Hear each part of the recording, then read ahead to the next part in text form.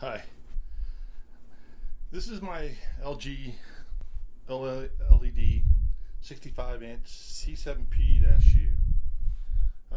About a month ago, the HDMI ports started going out. I had 1 and 3 go out, and I was just using 2 ARC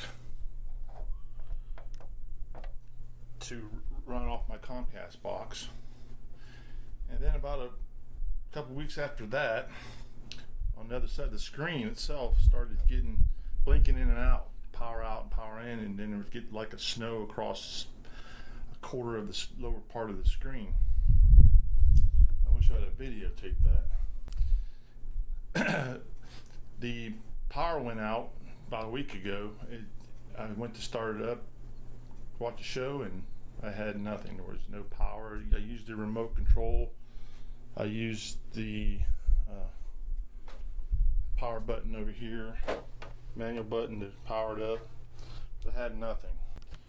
So, of course, I decided to watch a couple YouTube videos and try to figure out what was going on myself, because my warranty has run out. I bought this in just beginning of 2018.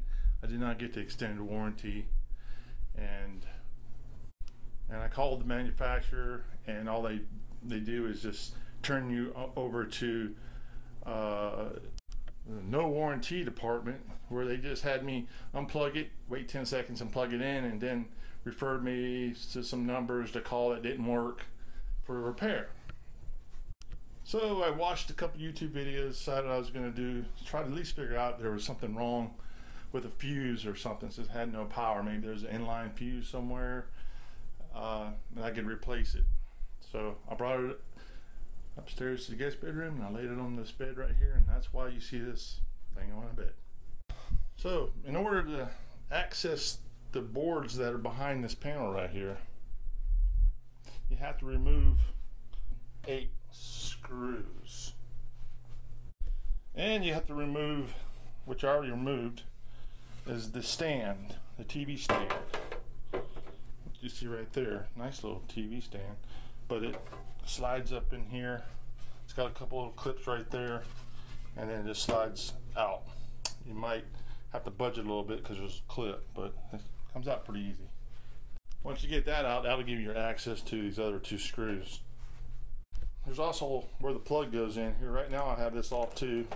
I actually started another video, but the fan was going and it created a lot of sound noise, so I had to redo this video. So this has 1 screw in it also. It comes out, and you kind of have to take it and kind of push it over this way, because there's 2 where they clip right here, and this will come out. And then you just kind of just turn it this catty corner like that, and then this whole thing will just, not just lift up. I tell you what, it just would not lift up. I actually had to hit it about right here on this corner here. There's a little tap to unlock the clips, and I'll show you that to you in a minute. Okay, there's the panel laying on the opposite side, so it'd be the mirror of this end would actually be down at that end. But the clips are right here. These little clips right here. If you can see them, let me go to the other side. They kind of go in these little slots right here. So it kind of so coming out this way releases them from the slots, and then you can lift it up. So as you see, there's little tangs on these clips, and then it just pushes away this way to come out. Then lift it straight up. So now you can see the components underneath that panel, and I'll name them off. This is where the power comes in right here. And then, of course, this is the power board with some heat sink, MOSFETs, capacitors, step-down transformers. There's a cable, ribbon, and then wires here that look like they supply the motherboard or main board, And this one back and forth looks like there are two separate cables to the T-con board. And these two items here are the speakers, and left and right, and this is the infrared for the remote controller, and this is the switch and the manual power button for the manual power. So what I did is look for any kind of maybe burnt marks. So I maybe thought if anything's burnt, got hot, it might show up on the back cover. And I see some dark areas, but when you kind of like wipe them with your finger, it looks like soot in a kind of way, and it's scattered all over the back of this panel inside. Has no, just like maybe dust. So I'm not going to worry about that too much. It has like a 1 or 2 inch gap between the space between the components, so I won't worry about that too much right now. My main thing was to come in and see if I had power here at my motherboard. That's simply, you can just take these clips and you can squeeze them and pull this out like so. Just give it a little tug and that comes out like that. And I just tested that for AC voltage from the wall outlet, and it was good. You might be different. I'm in the USA, so that's 120 volts roughly. And then if you notice, there's a fuse right here, an inline fuse like that's soldered in, and there's another one over here that has two purple stripes, and then there's one over here that has 2 red stripes. So I'll get a pencil and I'll show you. So here and here and here. And of course I got out my trusty multimeter, my Fluke, and I tested across the leads, so for continuity. So I went like this, and I set my meter on ohms, make sure it beeps. Hear the beep, see, and you can hear the beep. And yeah, and I just did the other two the same way. 3, yeah, and they're good. So after I checked the fuses, I decided to check to see if I had power at this cable here, and this connector here and this connector here. So I was able to speak to an electrician, not from LG, but somebody who has a little more experience than I do, and he told me to check the power connections here while it's still plugged in and with the power plugged in. And so what I did is I removed this pin here, connector, and then there's underneath it, there's a legend of the voltages that go to each of these sockets here and pins. And I've actually made a little map of it. What I've learned is that the power board connection right here feeds the motherboard here. At this connection here, there's power sources that feed the motherboard. So I'm going to remove this pin and this connector and just squeeze these ends together right here. These little tabs, just squeeze them on the end and just kind of wiggle it out, and it removes it. Set it aside. Okay, so you can see that each one of these match the pins. So what you'll do is you'll check 20 volts here and 20 volts over here. So you'll check this pin and then that pin. It should be 20 volts, and they are 20 volts, 20 volts, ground, 12 volt, 12 volt, ground, but 12 volt here.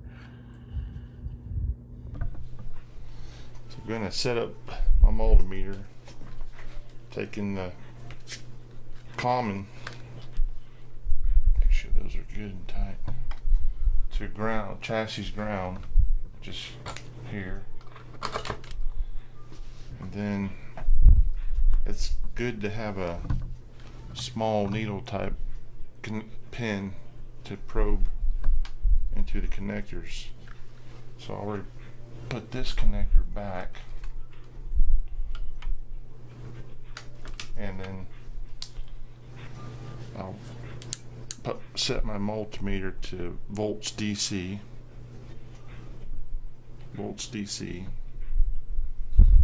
and then I'm gonna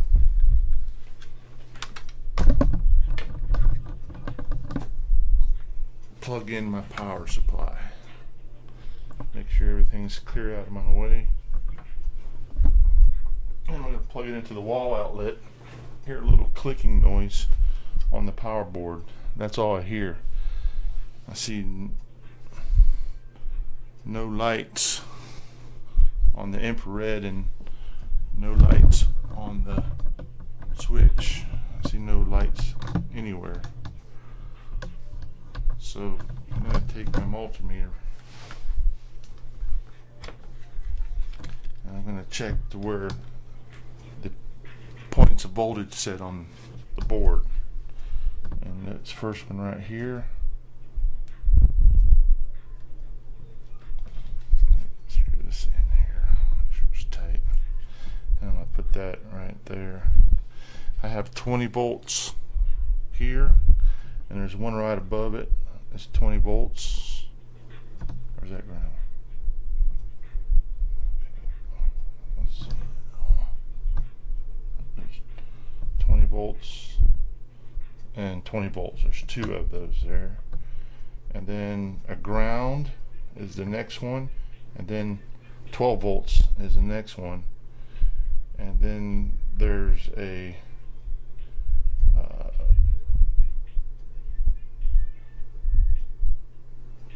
another connection, which is ground, and then there's another one, and that is the power on, which is, as you can see, is 3.4 volts, which should be correct. And then there's another one's ground, and then another 12 volts,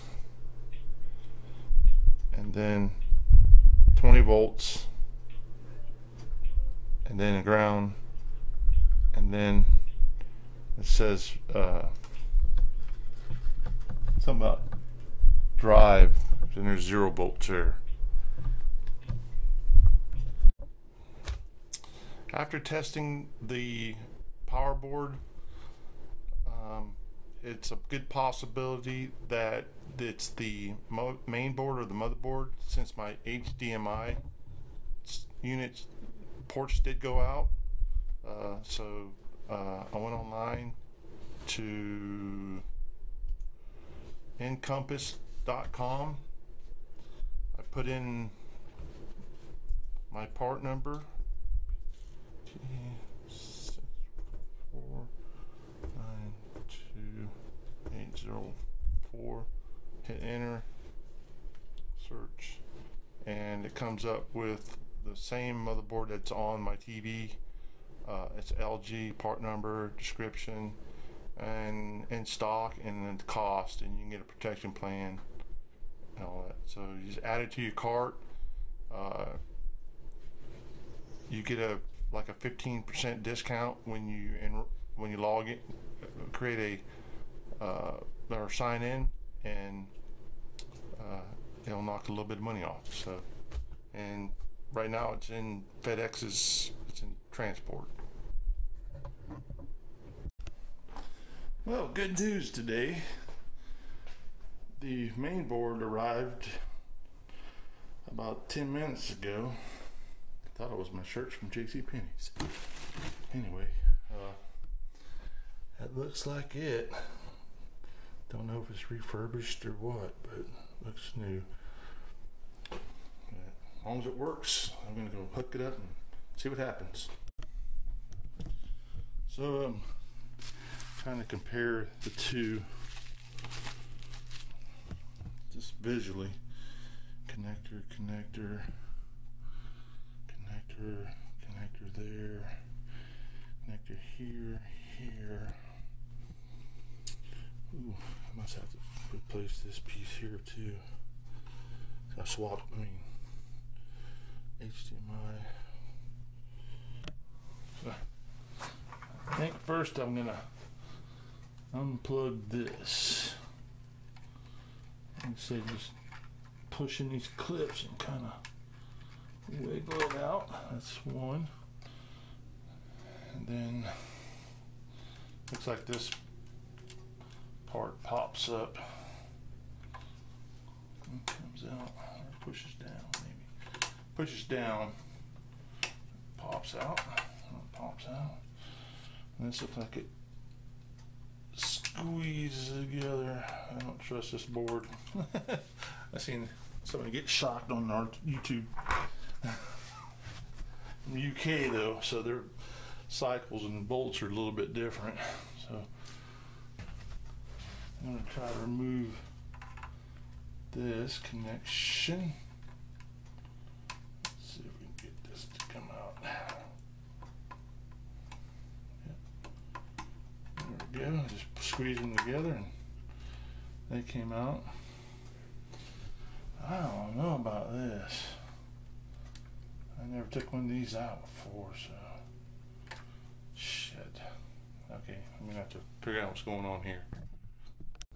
Okay, after doing the research, I found that on these ribbon cables, there's a little hinge lock here, and you just take it and you flip them up with your finger. Don't use like a screwdriver or something, because you might poke and damage something. Your finger's all you need, as you see.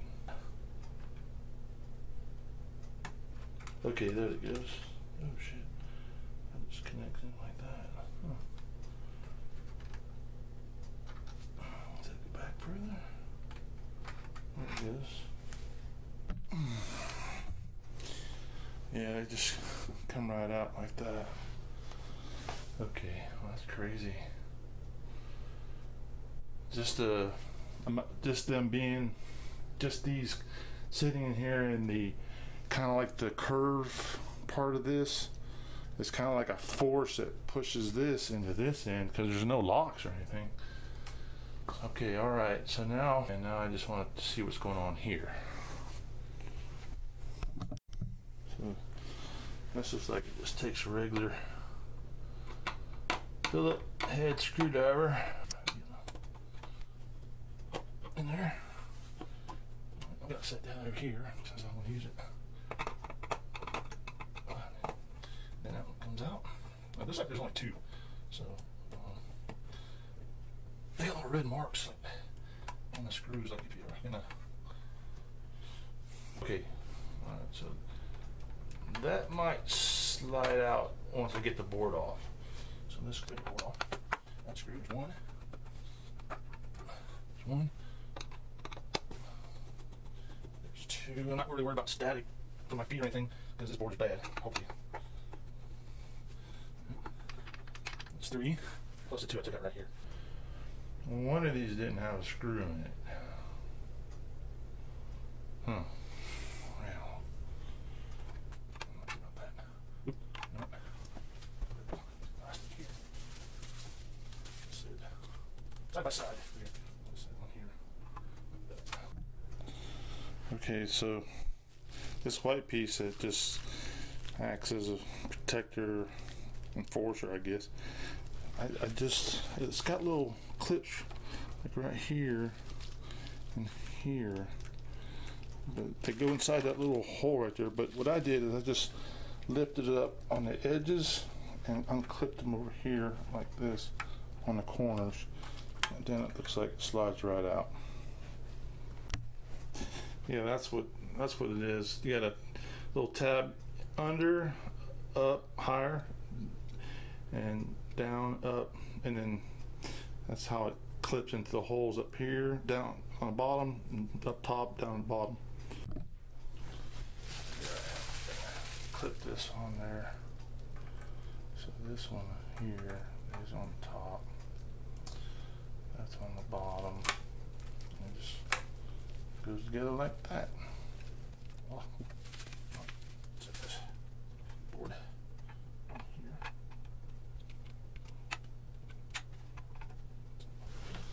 Pin slots, like a little dowel sticking out right there. I don't know if you can see that, but the hole's got to go down in that hole. Here, I'll show you. Right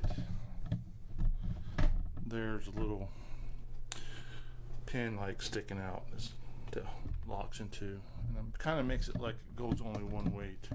Let's go here.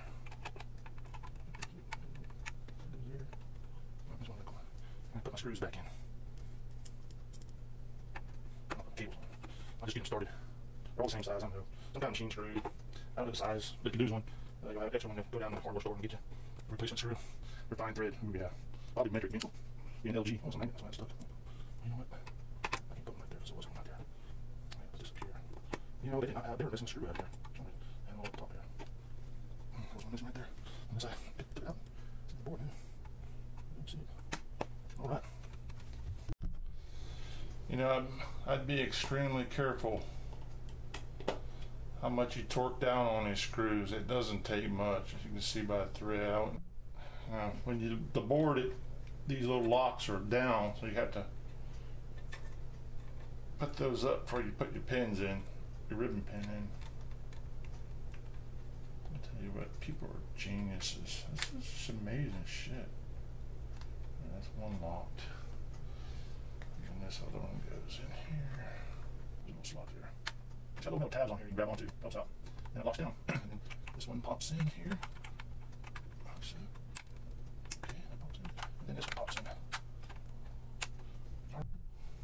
Everything's plugged in except for this and the power source. Now everything's plugged in. Check, check, check. Ooh, this thing's on like a little floating kind of deal. It springs in here. This must be for expansion. Crazy. Alright, I'm gonna put my screws back into my T-con board.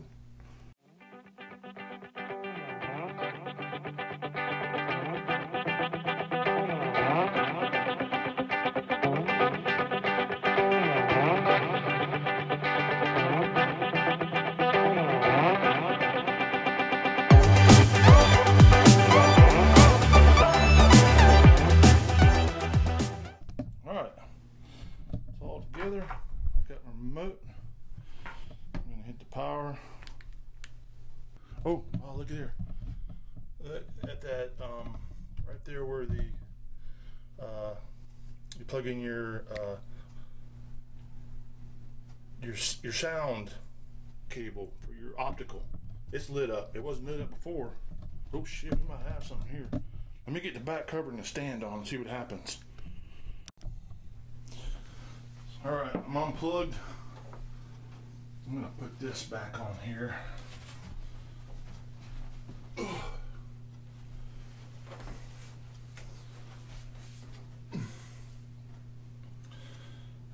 let's see what we've got.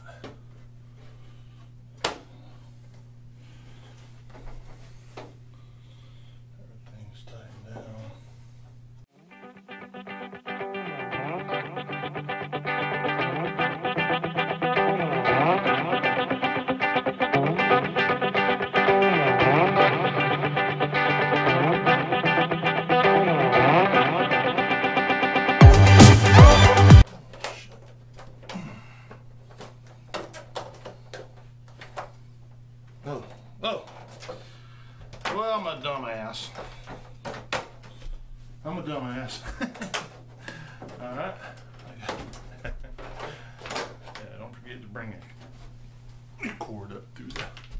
hole. Yeah. I'm entitled to a little stupidity, so I don't know what the hell I'm doing anyway. Okay. And I'm gonna 1, 2, 3, 4, 5, 6, 7, 8. Just like we said, 8 screws. With the last. Remember now, on this one here, I would kind of just cock it to one angle and let it pop in where the clips are.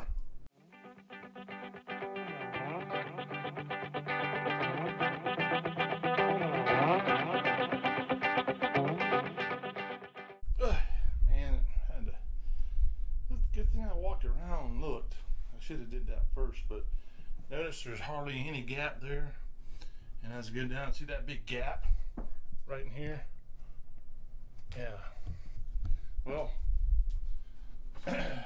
see that? It's staying here, but I got a big gap right there because somehow it didn't seat well. So I had to pull all the screws out, and I'm going to try to seat it better. So what I'm just doing is just grabbing it. It's really flexible plastic, and I just bend it out and just kind of like let it fall in its place. Exactly what. Okay, that looks way better. Now for the stand, I would just assume that it pretty much just slides in there. Matter of fact, there's little tabs on there. They don't clip or lock, or I didn't hear them click or anything, but the screws are already lined up in the holes, so I just got to put the screws in.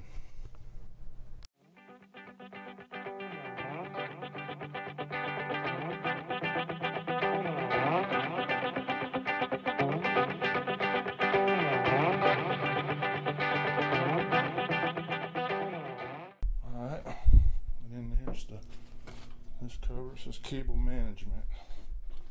I would think that would go like so, and then clip down. That's it. And I bought this TV about 3 years ago, and I never noticed something I noticed when I was working on it.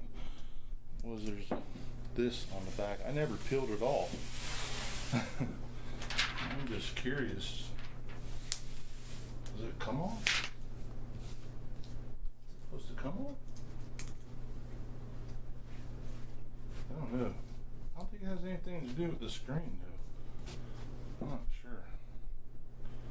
I'm gonna leave it on, and I'll have to find out later. Because I didn't even think about it. It probably runs. No, you know what? It doesn't. It just goes straight across like this. Oh. I don't think that would cause a heat problem. But it's off now. Huh. Imagine ain't that. Okay, folks, I stood her up on its stand. I've got the remote in my hand, and now for the grand finale. I heard a click.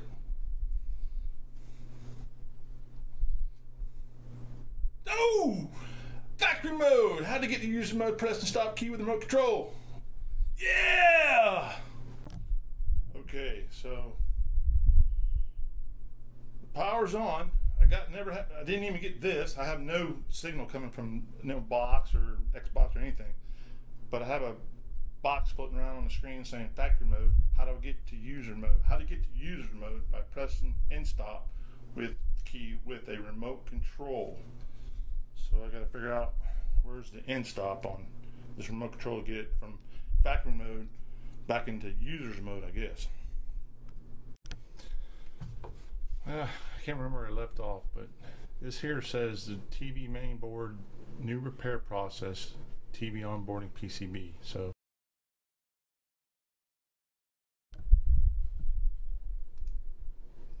hello, my name is Dominic, and today we're going to be looking at the in-stop button on an LG service remote control. So this is my 6th video in the LG service remote playlist of videos. I have done other videos about this remote control. I've done how to use the LG service remote control in a video called LG service remote control rules. I would suggest you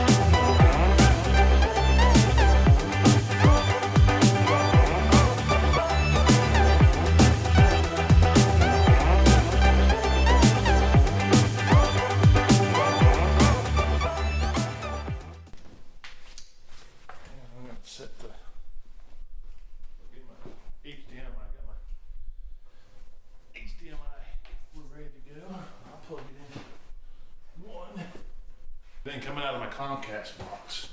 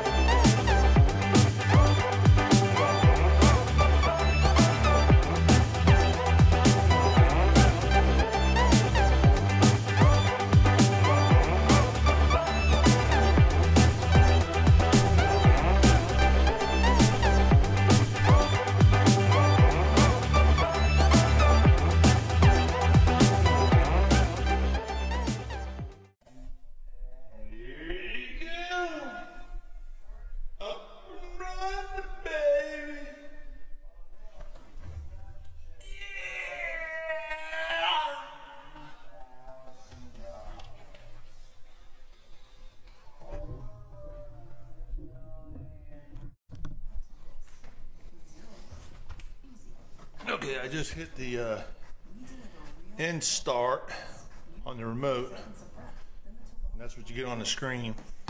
I recommend that take a picture of it with your phone, because in case you accidentally make any changes.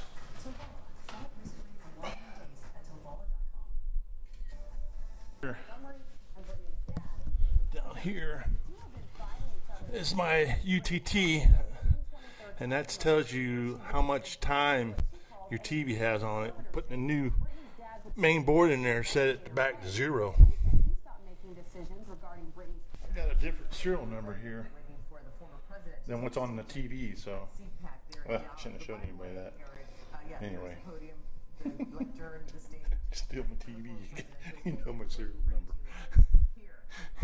So I'm going to read through this stuff and see what's going on. I just checked, because I don't know half this stuff. Alright, as you can see, back in the saddle again. Aerosmith. TV's back where it came from.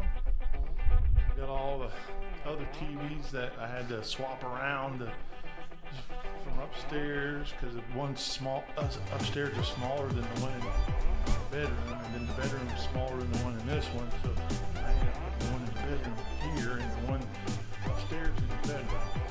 This is back up running. I reverse everything. As you can see, up and running.